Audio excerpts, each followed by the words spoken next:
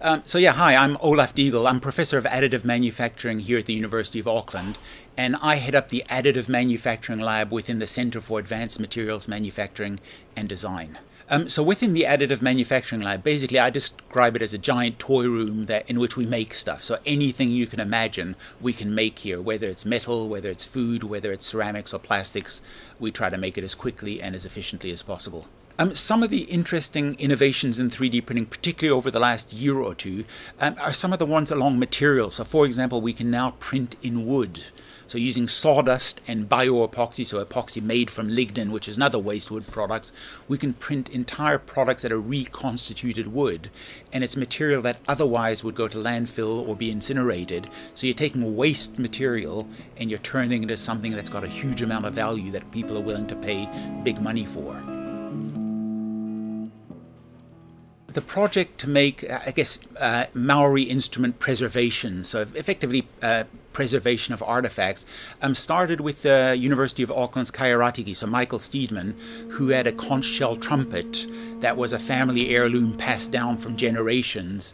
And, beautiful conch shell trumpet. The problem is you couldn't have kids playing with it, because if they drop it, it's gone forever. So that's how the whole project started up, where we took his conch shell up to the Auckland hospital. They did a CT scan of it, which gave us 3D data. And if you can imagine a conch shell trumpet, the spiral on the inside would be almost impossible to get any other way.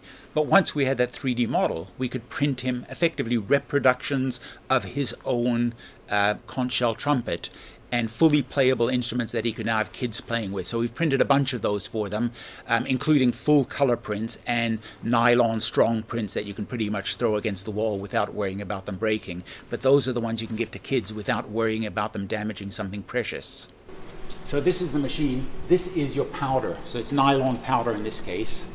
So we spread a layer of powder, the laser comes from the top and draws on it. Wherever the laser hits, it solidifies, and that platform drops down. So at the end, this bucket is full of powder with your parts inside, and we dig it out of the powder, blow off the surface powder, and it's ready to go. With this technology, there's always a lot of ethical questions about it, and it gets more so when it comes to cultural artifact. So a really good example of this is the trumpet that we're working on now, which is a 1 meter long trumpet.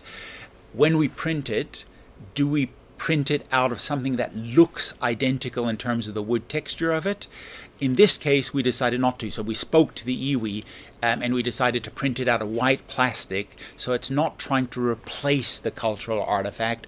It's just trying to be something that can be used by the general public, because you don't want to remove the value from the original artifact.